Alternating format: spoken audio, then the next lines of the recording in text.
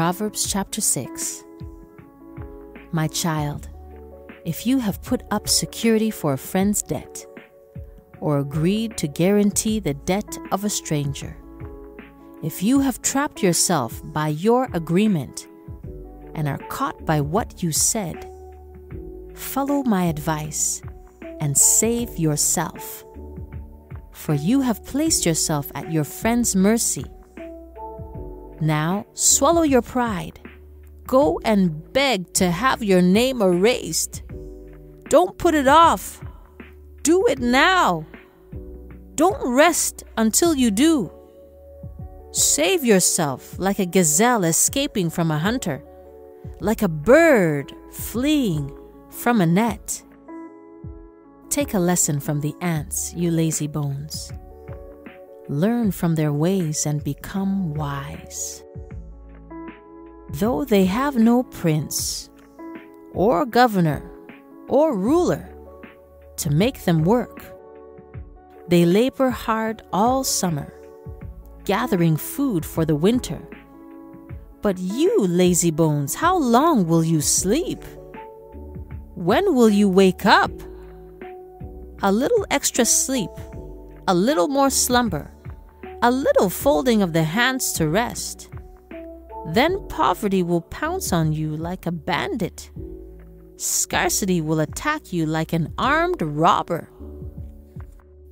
What are worthless and wicked people like? They are constant liars, signaling their deceit with a wink of the eye, a nudge of the foot, or the wiggle of fingers. Their perverted hearts plot evil, and they constantly stir up trouble. But they will be destroyed suddenly, broken in an instant, beyond all hope of healing.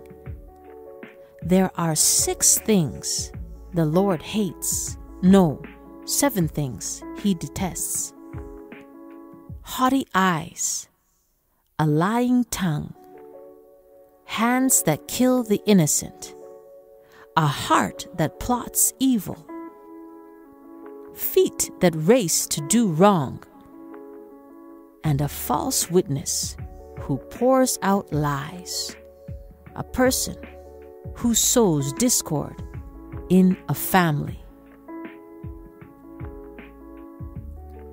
My son, obey your father's commands, and don't neglect your mother's instruction. Keep their words always in your heart. Tie them around your neck. When you walk, their counsel will lead you. When you sleep, they will protect you. When you wake up, they will advise you. For their command is a lamp, and their instruction a light. Their corrective discipline is the way to life. It will keep you from the immoral woman, from the smooth tongue of a promiscuous woman.